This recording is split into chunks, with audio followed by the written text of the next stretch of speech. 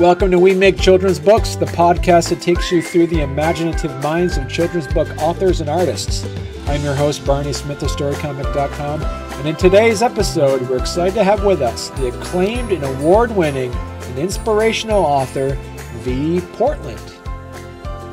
Vie, thanks for joining us this afternoon. Afternoon here. Yeah. Well, thank you for having me. First, can I use that to sort of introduce myself every single time?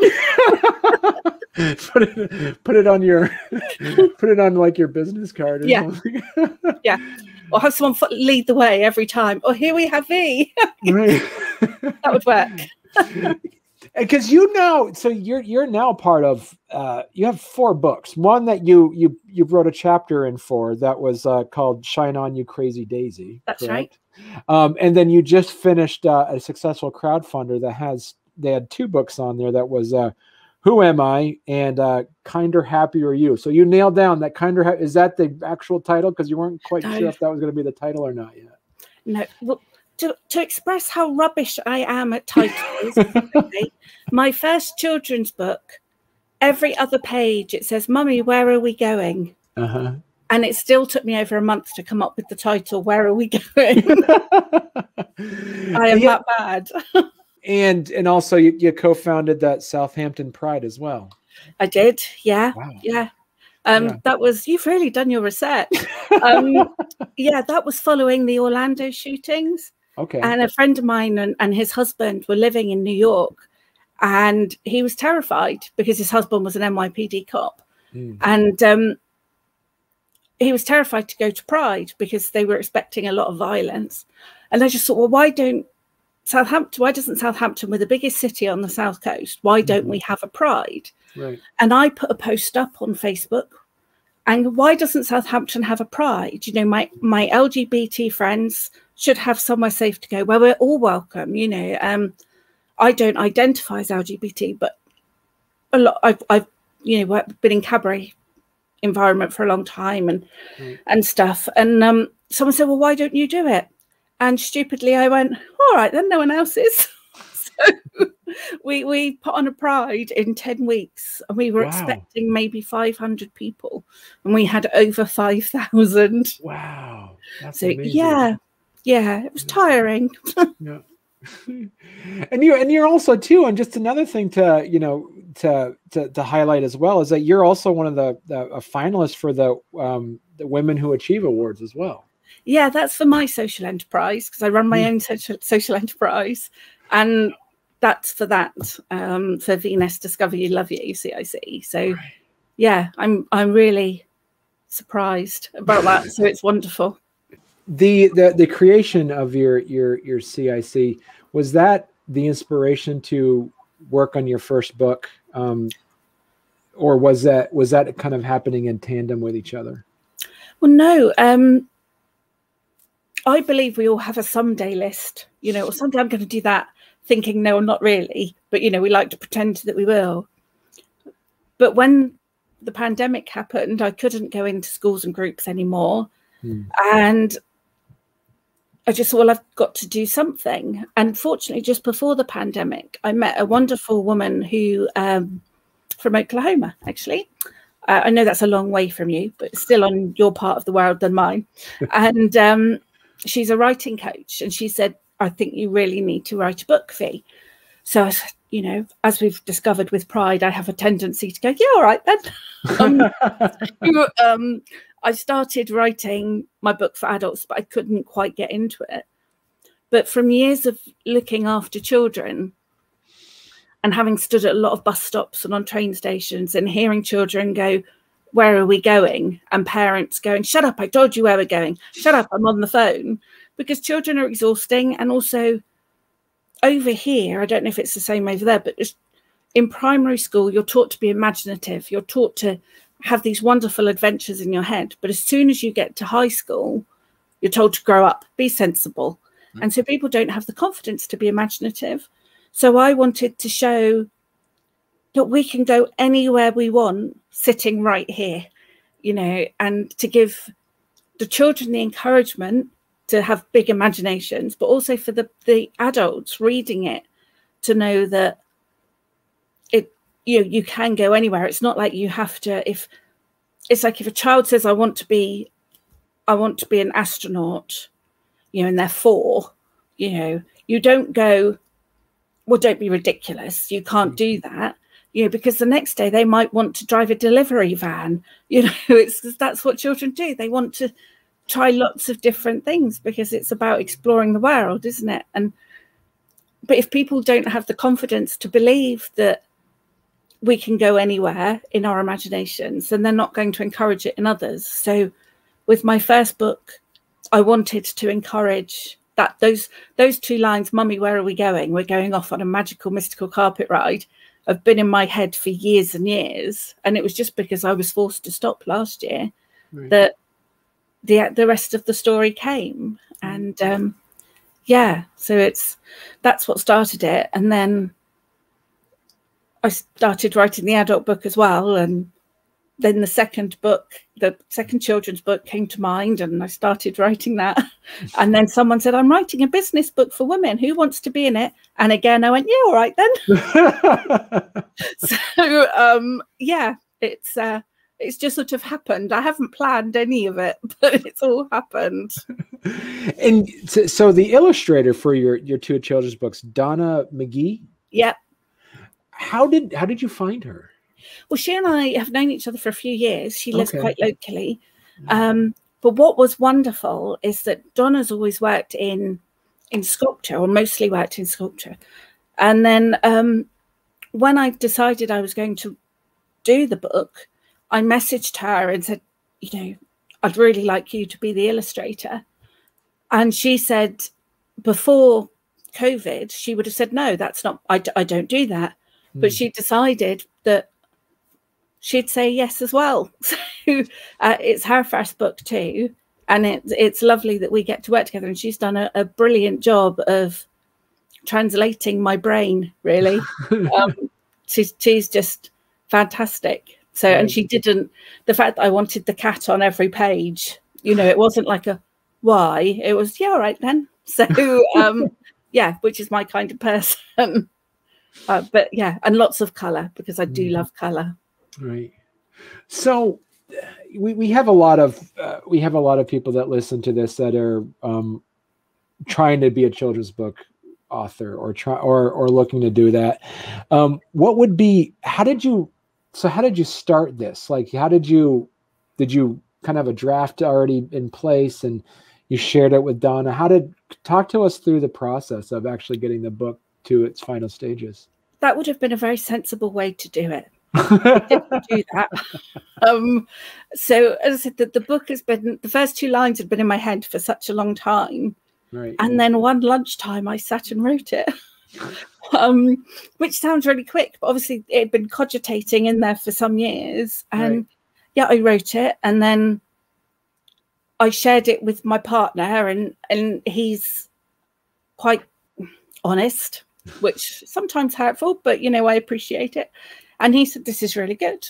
So I shared it with a couple of other people whose opinion I trusted, and they were all like, yeah, this is really good. And they also all appreciated that part of what I wanted is that I wanted Emily, the little girl in the story, to have a visible difference. But I didn't want it to be part of the story, because less than 4% of books have a person with a disability in them. And when they do, it's usually about the disability, and they are great for raising awareness. But I also feel it points out our differences. So I wanted people to read my book and look at Emily, but I don't mention her disability at all. Until the questions at the back. I have activity questions on the back page so that teachers can use it as a lesson plan, or encouraging conversation at home, because I wanted people to see that they have more in common, that she's just a little girl, she's a human before she's anything else. And that was really important to me. And quite often people don't notice because they're too involved in the pictures and the fact that they're beautiful, and there's silliness in them as well. And it's not until the end, but there's been studies done that show that children will often not make friends with someone who looks different to them, whether that be because of their race, their size, because they have a visible difference. So I wanted to show that, again, we all have more in common than what makes us different. And so, yeah, it's quite often not until the questions that they realise that Emily has a prosthetic limb, even though it's not hidden in, well, it's not seen on the astronaut page. But yeah, so her left leg is a prosthetic limb. Yeah, so it was really important to me, and thankfully people loved the message as well. And yeah, so they were all very supportive. And so this came out in March. Yeah. What was the process? How long did it take for you to go from writing it out to then having, Donna illustrate it? And how long was the book in process? Well, I wrote it sort of around this time last year, probably. Wow. Okay. And then I decided I'd run a crowdfunder to try and get it funded. And I could do that through the Community Interest Company.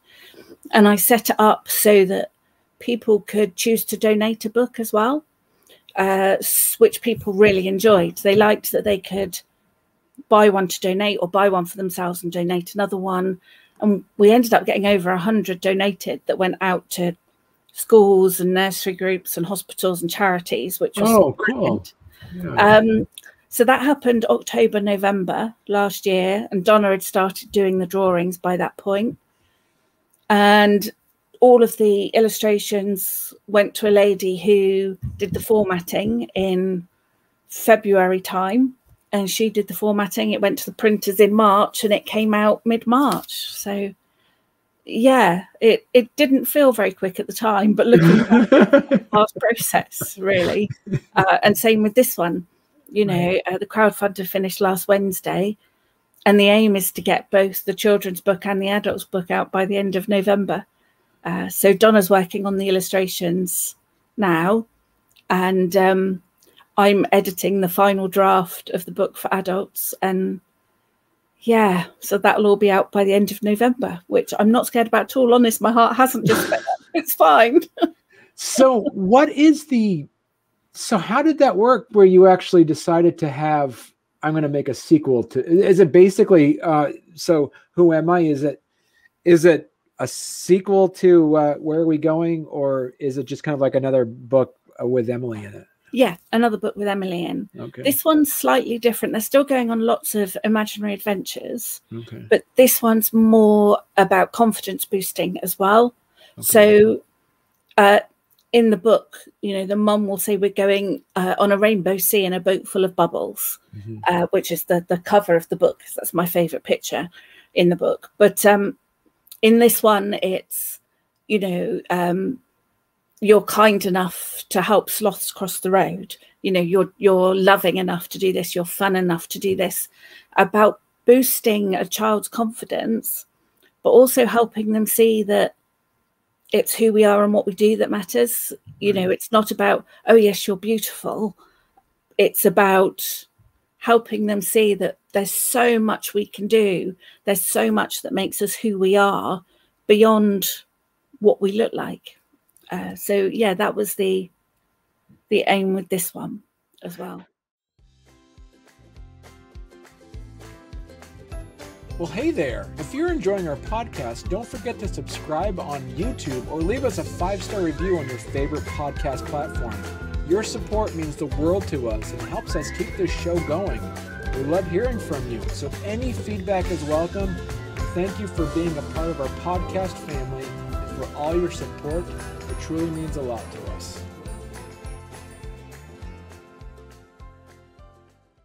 So like when this book was, when the first book was finished, Where Are We Going? Did you immediately say, oh, I still have more lessons. I still have more things I want to talk about. I need to make another book. How did that happen? Well, it was partly because once the book came out, people started saying, oh, we need more books that are questions that children ask. Yeah. So, and I said, okay, so what questions do people ask and do children ask? And they said, well, Who Am I was one of them. So that's this one coming out next. But I'm working on Are We Nearly There Yet as well, which will hopefully come out next year. So because that's obviously a global question, I would imagine, that children ask. So yeah, so it just sort of seemed natural to continue the theme, but not to make it a continuation of a story. Okay. They're all going to be separate. But I found a story I wrote many years ago that I used to go to a writing group about 12 years ago. And one week our homework was to write a children's poem or something. Poetry is not my thing at all. But I wrote this cat alphabet thing, and I found it a few weeks ago. And cool. I've tweaked it, and I hope to get that done as well. So again, I want all the cats to be representative of, I don't want them all to be cute little kittens. I want them to be like cats are, you know, so some will be cute little kittens, but some will be haggard and one-eyed and three-legged and tatty and, you know, and all of that sort of thing. So yeah, so my brain seems to be very much in this zone right now. and so, and then also too, plus you came here, you wrote down like, who am I? And then why did you decide to also do that Kinder, Happier You? Well, and what can people expect from that book? So that book was because this writing coach said you need to write a book for adults. And I've thought about it so many times over the years, and I've only ever written at most a page. Right. But with the help of Dr. Jennifer Jones, the coach, she got me doing these exercises that were like, I don't see the point. So like drawing things with crayons on coloured paper. Right. But it really did waken up the creativity in my brain that I hadn't used for a long time. And so I started writing. The bulk of it's been written this year. I started co-writing with another woman who wanted to write a book as well, and that helped with the discipline. But this book, part of it is autobiographical. So I'm sharing why I hated who I was, why I hated how I looked, why I felt so worthless, and how I overcame it, and encouraging people to do the same things that I did that aren't, you know, like self-help books are great, but they can sometimes feel insurmountable when you're in the midst of feeling like rubbish. Right. So I wanted it to be a more friendly approach to it and go, well, I tried this bit did not work. This bit was great, you know, to show that, to give a more human element to it. But there's also things in there about body positive parenting. There's chapters in there on inclusion, you know, and how we can consider things more to be more inclusive of everybody, whether that's because of a physical health condition or a mental health condition or neurodiversity, you know, all of those sorts of things. It's really putting all of my life in however many pages it's going to be, to hopefully spread the message further that, you know, the world would be much better if we were all just that bit kinder. Right. Yeah, and that we can overcome horrible things. Right. It doesn't have to be, we don't have to live within the limitations that either we set or other people set for us. So you do, you know, hearing you talk about this, it's like, you know, you have a, a great, following. You have a lot of friends of Vie here that, so, and then we have some people that as I say, will be asking the questions like, how do you do all this with, it's so, because some people like, they have a job here and there. So how do you take the time out to do this writing? I don't know. I think it's because I have disabilities as well. I'm very much working with how my body works. Yeah. So for me, my ideal work day would be 12 till 9, starting around noon till 9 o'clock at night, which my partner's not too happy with because he gets home from work and wants to watch the telly. And I'm now, okay, I'll half watch it and half work. But I think because I love it all. I think that's probably it. Yeah. I mean, sometimes it gets tiring. Sometimes it gets frustrating. Running a social enterprise, it's really hard to get money in, You know, I get told every day how much my work is needed, how important it is, how it's going to be even more important now, because we've all been staring at our faces in these little screens for the last 18 months and scrutinizing, finding flaws. So part of it is sheer determination, because I wanted to get through, because I know I'm going to be needed more. My CIC is going to be needed more. But it is just because I love it. And I really believe we're all here to make a difference, and we choose whether that's a good one or a bad one. And I want to leave the world a kinder place than when I joined it. That's my aim in life. And again, I know it sounds rather big, and, you know, but knowing I've made a difference, even if it's just to a few people, is wonderful, isn't it? You know, it's a great thing to be able to say we can do. And yeah, so it is just, I think also finding the time to do it is, we've got, you know, these incredible devices now where, you know, I can be sat on a bus and writing something on my phone, can't I? You know, and it's not like 15, 20 years ago where if you left your house, you couldn't work on anything. It's like, well, if I get an idea, I just write it down straight away. And we talked earlier about the amount of books we have in the house. I also have quite the stationery habit. So I've got notebooks everywhere, so I can just grab one wherever I am and write something down. So yeah, so the house, my brain is quite cluttered because I'm always thinking of things to do, but my house is also quite cluttered because it's representative of my brain. So yeah, so it's just very lucky I have the skills to do what I do because I love it. And so, and you mentioned earlier too, is that, you know, sometimes, you know, these projects, you know, it takes a village. So what would be your advice, you know, other than being a children's book author or being an author, as well as, you know, finding that illustrator, which you were lucky enough to, you know, find Donna, whose art style matches your writing style. And who else would you say, you know, from advice perspective, you know, if you're going to get a book made, you need this person or that person or this type of skill set? What would you recommend as well to help out? For me, I am not technically adept. I could possibly learn how to do the uploading to Amazon and formatting and stuff, but I don't want to, because that is not where my skill set lies. I don't enjoy it. And it's like, I've got enough to keep me entertained without learning things like that have no appeal. Yeah. So I found somebody who did that as a job, and it really helped having someone who knew what they were talking about, who Donna shared a video yesterday, I think, or the day before, where she talked about how she comes up with the ideas for the illustrations. And she said that with the first book, we both learned as we went along, and neither of us knew. I knew that I wanted it to be this sort of size, and I knew what I wanted it to look like. Right. I didn't know how that was going to happen.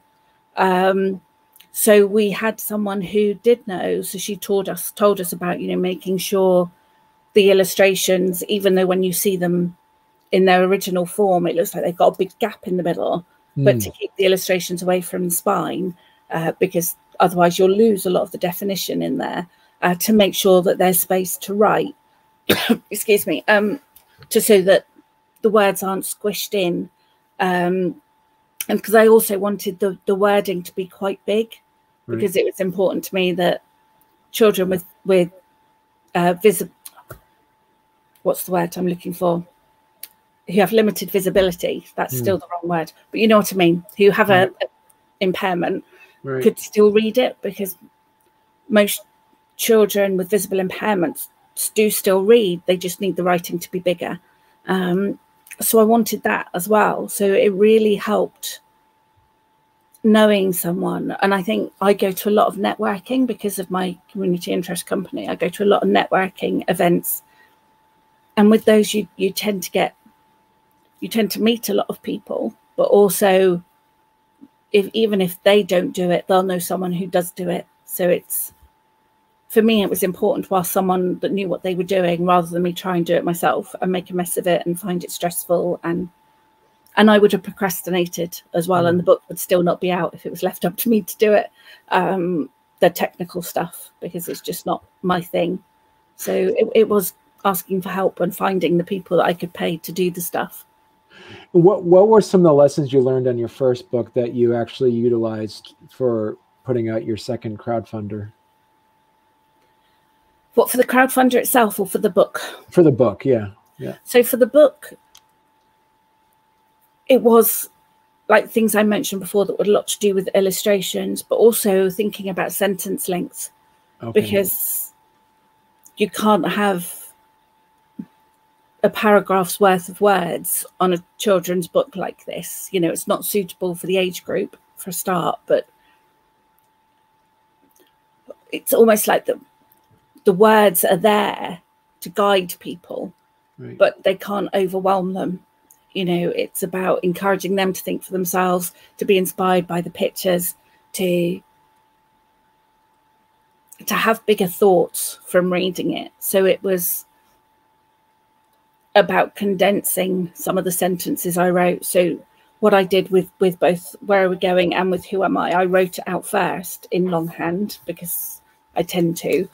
It was only something like 45 lines, I think, in the book. So it wasn't like it took huge amounts of paper or time. But then condensing the sentences so it wasn't a huge, long line of words. So yeah, I think that was it, really. A lot of what we learned was about the illustrations. And for me, yeah, to condense my sentences a little bit. Yeah. And how did you do that for, like, just with some self-editing, or did you have somebody who was like a line editor that does children's books and say, hey, cut this out, contract this, or how did that work? No, I did it myself. Okay.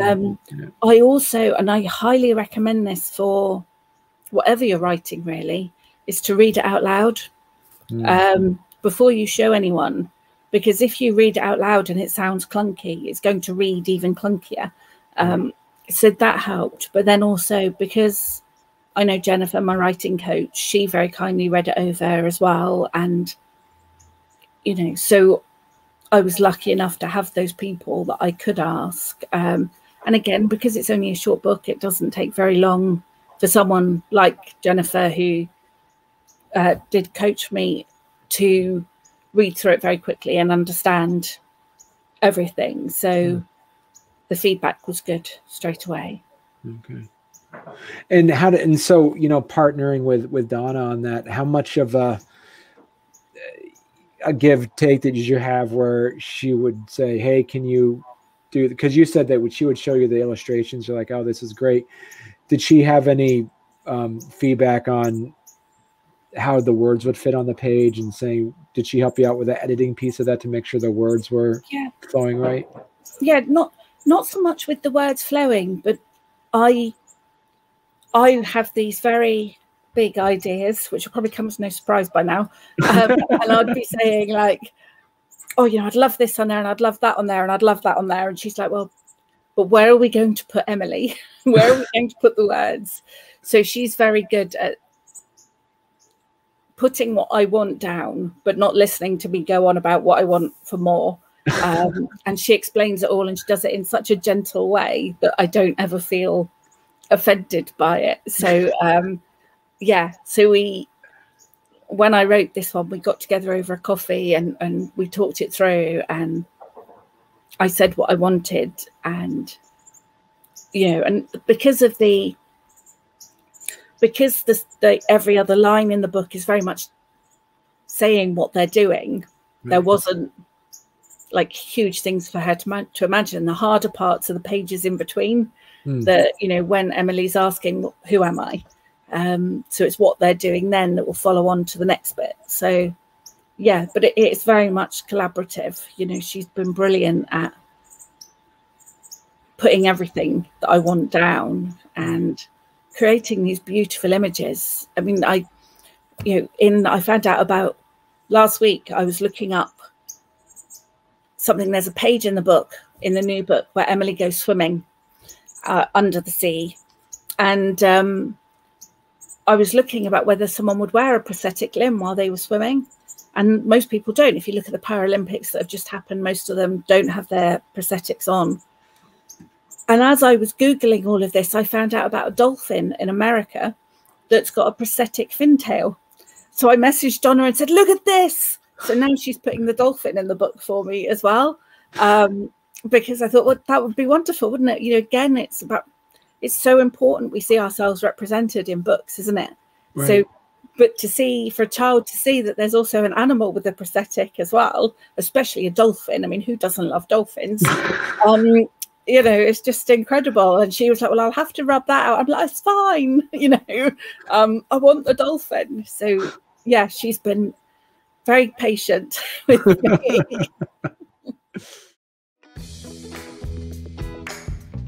Hey folks, I just wanted to take a quick break and say thank you so much for listening and watching Storycomic Presents, where we interview amazing storytellers and artists.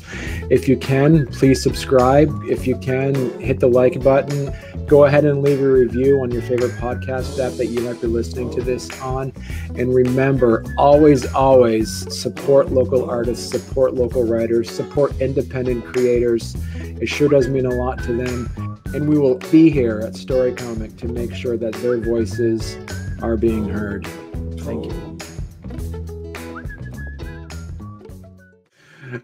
And talk to us a bit about, you know, as your crowdfunding did, what were some of the things that you, similar to that, lessons learned from your first crowdfunder, that you put that lessons learned from there that you were able to utilize for your second crowdfunder? The first one, before I did the first one, people would say it's exhausting. It's 24/7. You know, it's really hard work. And I was like, oh, don't be daft. It's a few posts a day. It's fine. It's 24/7. It's exhausting. You know, you don't realize how much hard work it is. I mean, you've got to be everywhere. You've got to turn up to the opening of an envelope to promote it. You've got to encourage people. It feels like every other sentence is about the crowdfunder for an entire month that it's running. Right. Crowdfunder recommend you do all or nothing. So I did that. They also recommend that you only do it for 4 weeks, because the emergency of, you know, people sense the intensity that it's got to be done. Yeah. But I do it for 5 weeks, because then I get 2 paydays usually, you know, so people might contribute one time and then do it the next time, or they might not be able to this month, but they will at the end of the next month. Right. So I did it the same time length this time, but I stupidly chose to do it in the hardest month of the year to do a crowdfunder. So it was much harder work this time.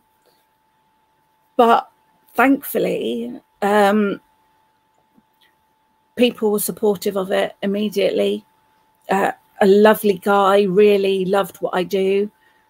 Loves what I do, so he was incredibly supportive. A former employer of mine, you know, I looked after her sons.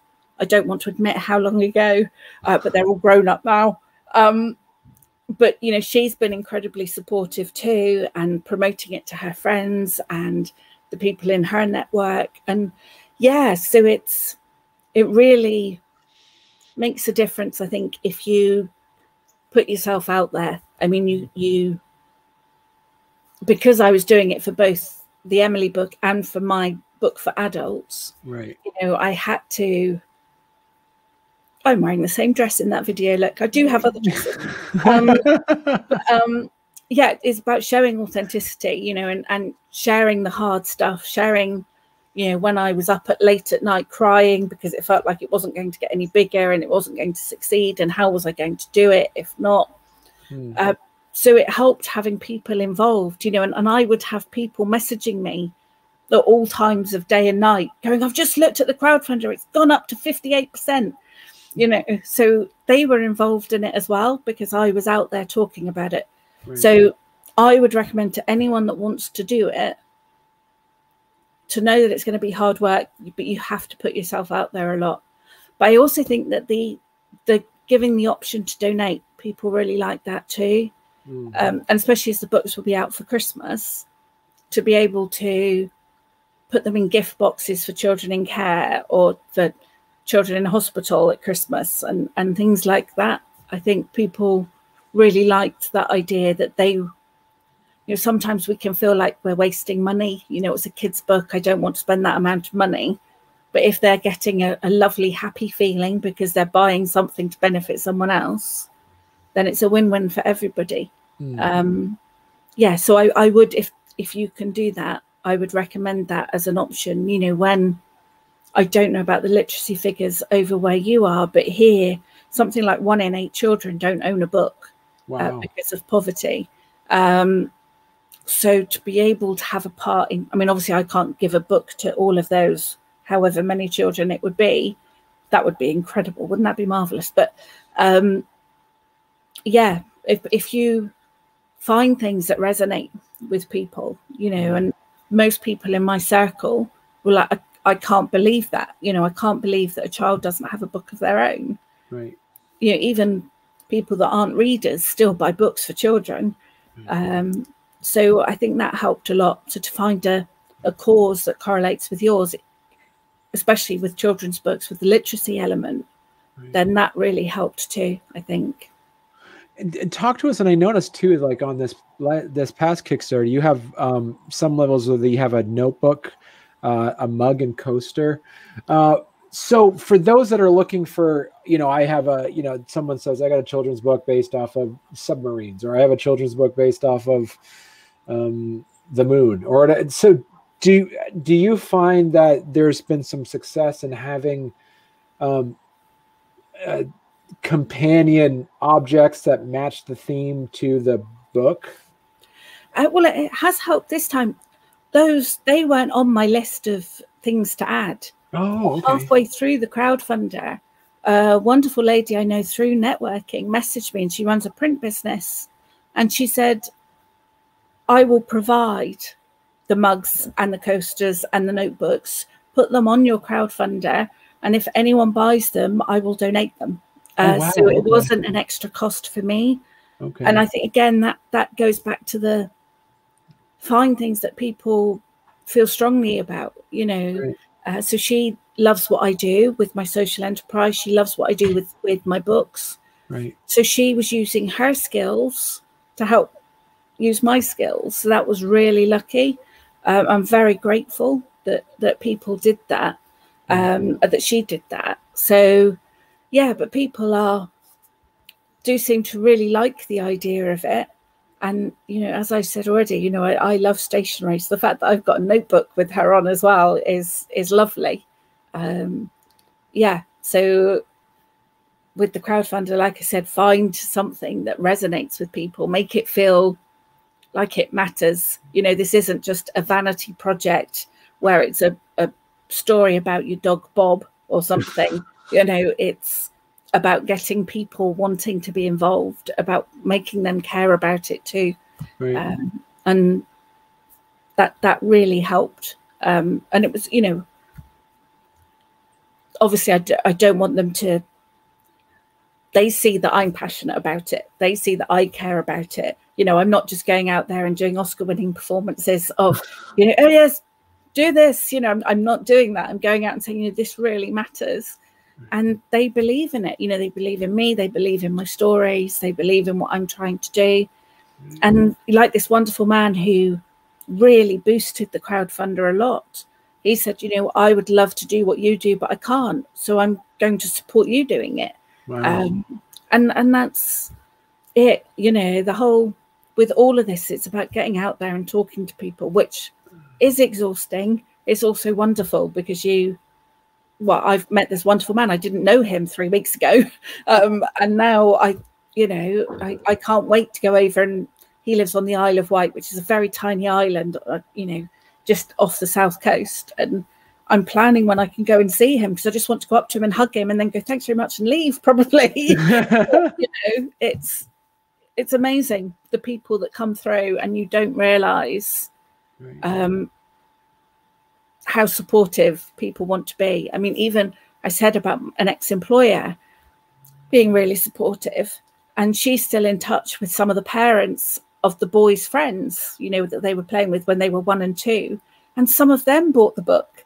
You know, they've got adult children now, but they still bought the book because they remember what I did with the boys. And, you know, it makes a difference. Make it personal. You know, people are buying you as much as they're buying the book. That's so true. They've got to like it. You're right. I mean, it's, as I said, everybody has a story to tell, and being able to, and only you can tell your story. Yeah. So, right. Yeah.